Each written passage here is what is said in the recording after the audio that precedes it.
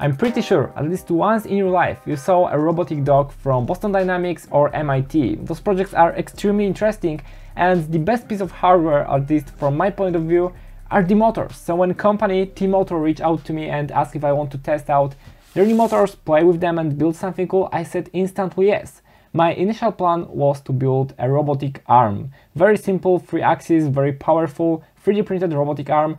And this project is taking way more time than I initially thought, and I'm still working on it. I'm redesigning constantly everything because I'm just not fully happy with how it looks like and how it will work, so it will definitely take a little bit more time to finish this one. But in the meantime, I have to figure out how to actually use these motors in order to implement them in this robotic arm project, so I thought, why not to build a robotic chassis, a platform, a universal platform, so that I can build different kind of robots, test different sensors. Before moving on, let's take a look at what's inside the box, and there's actually not a lot. We have the motor, we have 3 cables for the power, CAN communication and serial communication.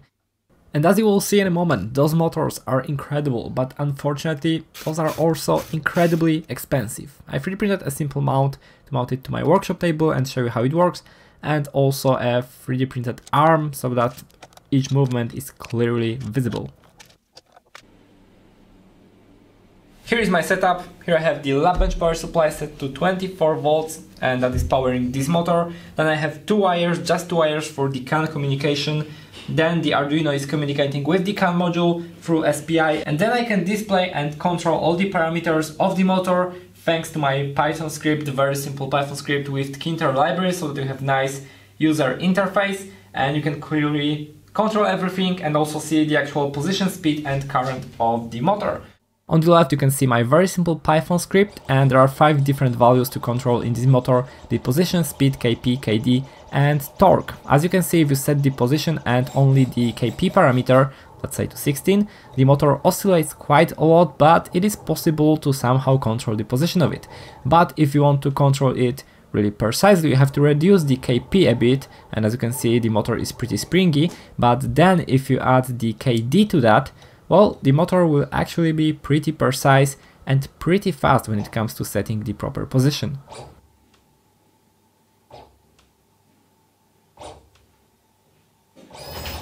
And if you want to control only the speed of the motor, you just have to set the speed to some value, it's in radians per second, and KD to some value. Low KD value means that the motor is easy to stop. It is great for some kind of collaborative robots where the robot has to actually collaborate with humans, and with higher KD value the motor keeps its speed pretty accurately and also is pretty hard to stop, and as you can see the motor can rotate pretty fast at 45 radians per second. And that's it for the motors. I will probably talk a little bit more about them later in the video and also in my future videos, so make sure to subscribe to don't miss that. And now let's focus on how I actually designed and made this robotic frame. I designed everything in Fusion 360 and I machined this frame, those plates, on IndieMill out of 6mm plywood. And IndieMill is a great machine for something like this. Plywood is totally not a problem for it, and thanks to that every single hole is really precisely cut. Of course you can just drill it by hand and cut it with a jigsaw, and it will work too if you don't have an access to a CNC machine. But if you would like to get an access to a CNC machine, you can check out industry.cc. There is my open source project IndieMill, and there is also my store where you can buy parts for IndieMill and also support my work, which will be great. After making the plate, I obviously painted it matte black because it looks cool, and then with some 3D printed holders for the motors I attached both motors to the plate. And then there is a 3D printed wheel with 3D printed tire, and with 5 screws I attached the tire to the wheel.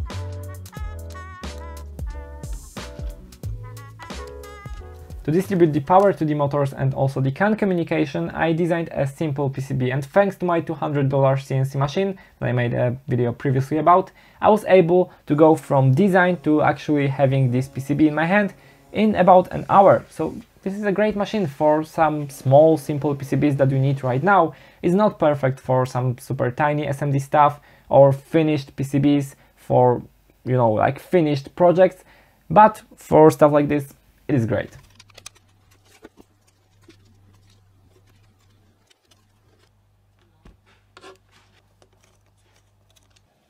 With 2 bearings and some 3D printed parts, I created a third wheel for a robot. That was a pretty challenging thing to design to fit it in such a small space, but it works really well and it's incredibly sturdy, so that's cool.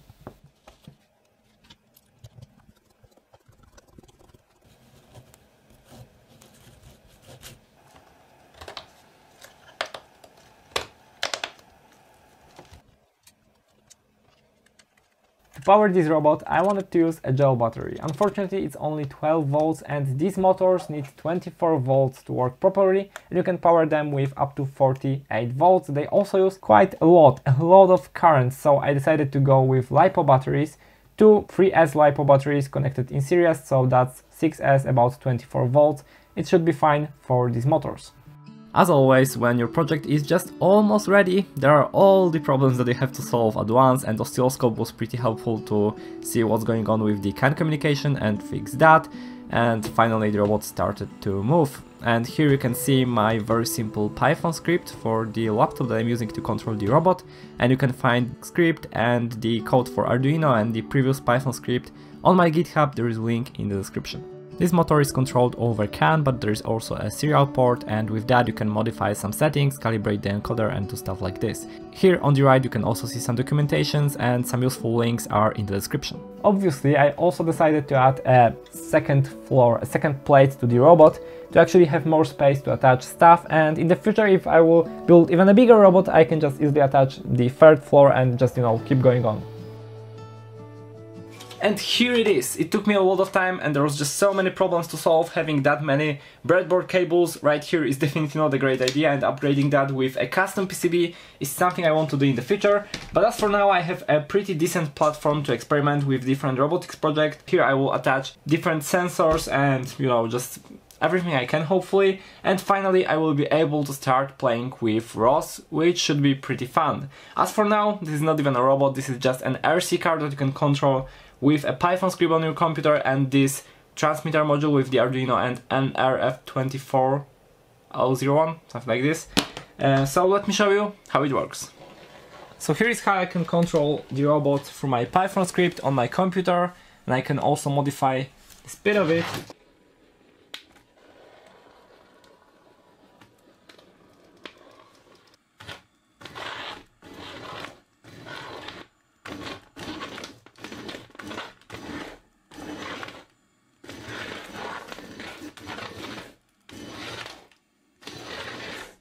It's really hard to control at higher speed, so let's stick to just 1 radian per second. And as you can maybe see, I already put the GoPro right here, and thanks to that I have a live view from the robot and I can just see what's going on and drive around. And if you don't have a GoPro, you can just do the very same thing with an IP camera app on your phone and open it on your computer, and it will work great. But thanks to that I can also record a video and show it to you.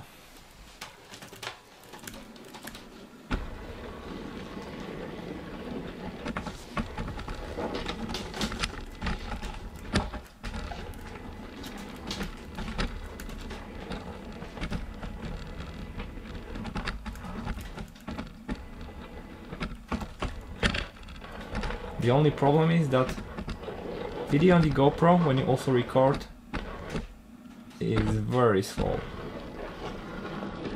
The chassis that I made for this project is actually a part of something bigger that I would like to focus on in the future, and that is, let's say, a universal robotic platform or a universal robotic chassis. And it's basically a set of design rules and standardized components like the plates, adapters for some kind of sensors or Arduino that you can easily just download from the internet, print or machine on a CNC machine, and you have a ready component for your robot. Everything is standardized, so it works together basically like Lego bricks, and it's open source, so you can just download anything you want and you can create it on your own and share it with the community. That's the simple idea, and you can let me know what you think about that in the comments. In the future maybe I will even put my laptop here and just used a built-in camera to do some kind of object tracking with Python, because that's simple stuff that is also just pretty fun to play with. That's it for this video. I hope you enjoyed it. If you have any questions, leave that all in the comments. If you want to tell me what you think about my open robotic chassis or open robotic platform project, you can let me know in the comments. Don't forget to subscribe. Thank you very much for watching and see you in the next video.